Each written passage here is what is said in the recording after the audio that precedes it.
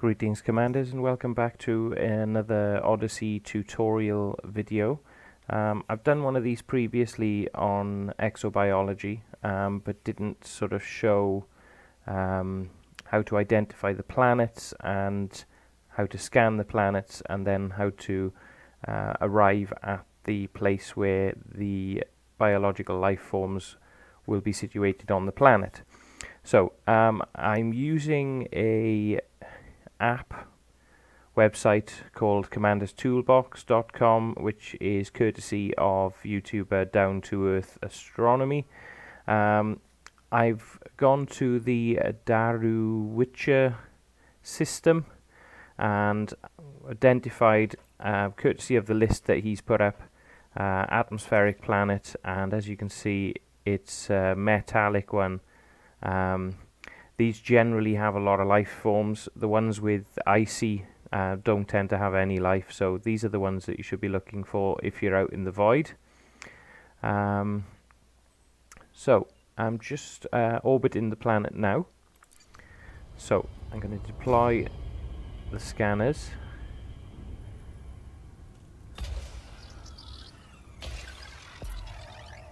One might have done it, but just to be safe.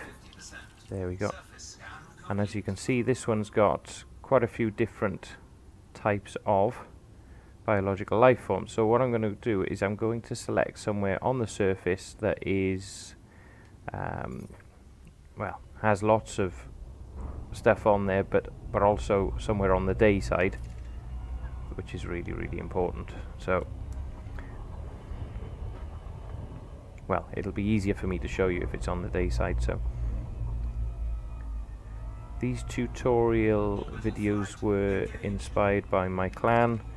I've been playing Elite Dangerous for years, but they haven't had much to do with Odyssey, so I thought I'd help them out by producing a couple of videos that would give them a bit more of an insight about what to do in all aspects of Odyssey gameplay. Okay, cool. So we'll set down somewhere here.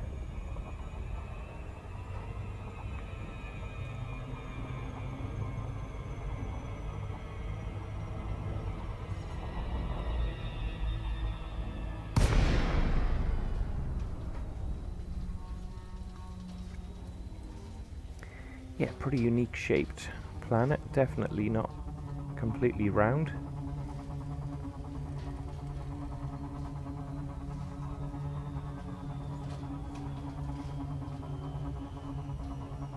Not too rocky. This bit looks quite flat, which is nice.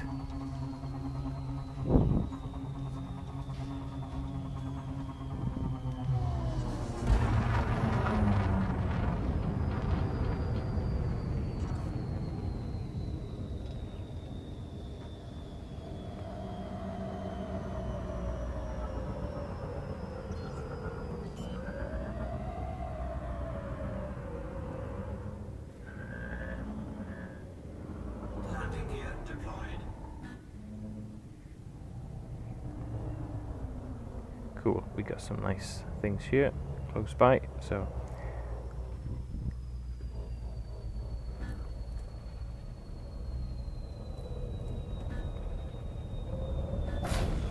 get it down. Okay, so usually here what I do is deploy the SRV. You can get back in your ship and fly and to another part. What you basically need to do is you need to scan 3 of the same organism, but a decent distance apart, that they are different variants. That gets you the credit and the reward. If you are out in the void, and like these systems here that have already been discovered, and you get a newly discovered, you also get massive bonuses. There's potential to earn billions. Okay, so I'm just going to use these plant ones for now. So, keyboard and mouse for on foot. As I was saying before I got disconnected, I've set my right mouse button up to scan, which should come up green if you are scanning the first type or second or third, and you're far enough away from the previous sample, and then right click to scan the object, and that should now come up one of 3. The aim of the game then is to get back in the SRV or back in the ship, fly or drive far enough away to get the next sample.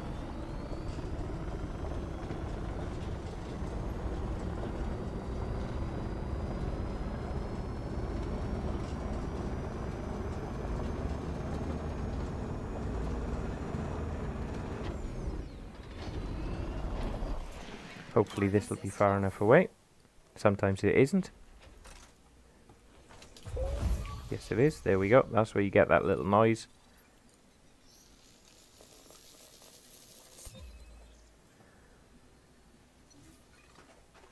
Some of them have got some really nice features.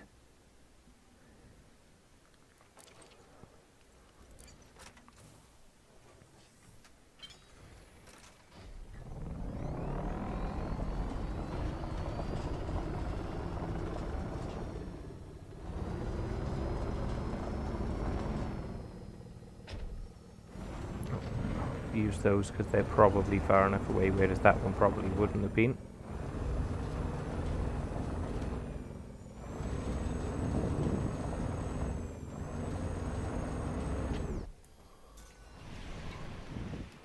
So like I said to you earlier, I'm using Commander's Toolbox, courtesy of Down to Earth Astronomy, the YouTuber. This is a real quick fire way of earning lots of credit in the bubble.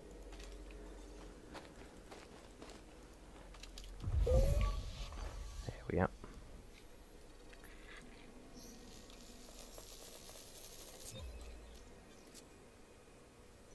There we are, and that's it. It's all complete. So that's your sample.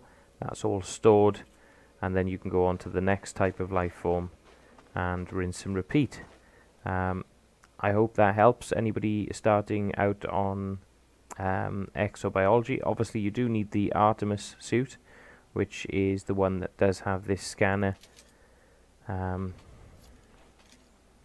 So it's essential that you do have that one with the scanner. Yeah, any questions, just comment in the box on YouTube. If you do have any questions, that's great. If you would like me to cover some other things that you haven't had covered before, you're unsure of things, again, leave some comments, and as always, please like and subscribe to help me grow the channel. 07 Commanders, thank you for watching.